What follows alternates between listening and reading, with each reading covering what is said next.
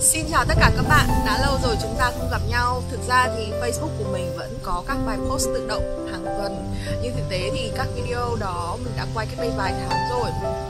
Hôm nay là ngày đầu tiên của level 3 và mọi người đã có thể tự lái xe ra ngoài xa hơn một chút để có thể ngắm cảnh, đi dạo, chạy bộ, tập thể dục thể thao.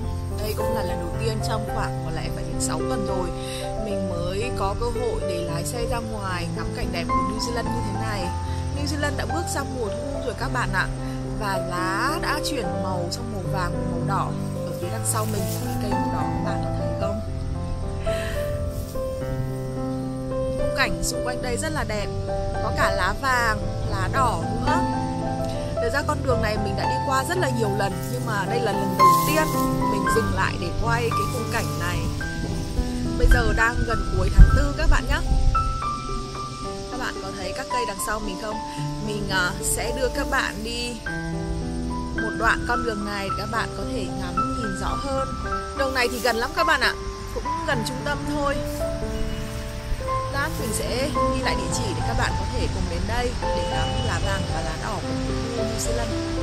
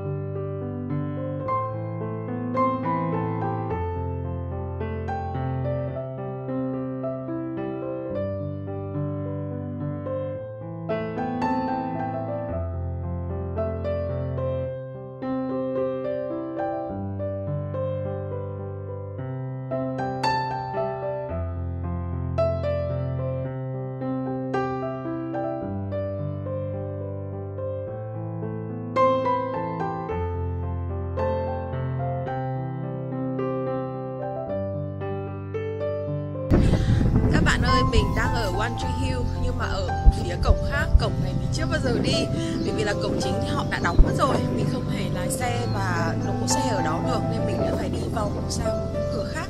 Thực ra không phải là cái cửa đâu mà nó rất là bé, tức là có một lối đi chỉ dành cho người đi bộ. Cho nên là mình phải đỗ xe ở khu dân cư và đi vào đây. Và lần đầu tiên mình đi ở cái con đường này thì thấy là bao nhiêu là cừu luôn. Bạn nào muốn ngắm cừu New Zealand thì đi theo mình nhá.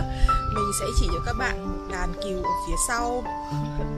Cừu rất là to và béo luôn các bạn ạ. Vừa đi vừa nhìn kẻo sợ phải nhìn.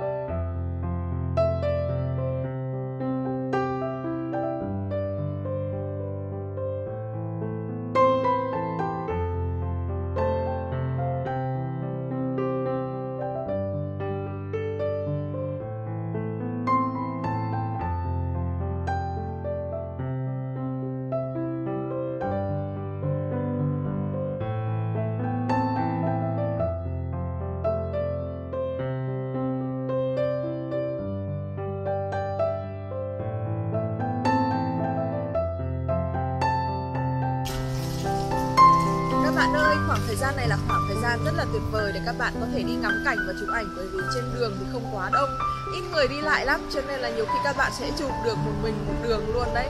Vừa sau là mình đã chụp được khá ảnh ở đây rồi và quay lại một số hình ảnh đẹp để có thể giới thiệu với các bạn.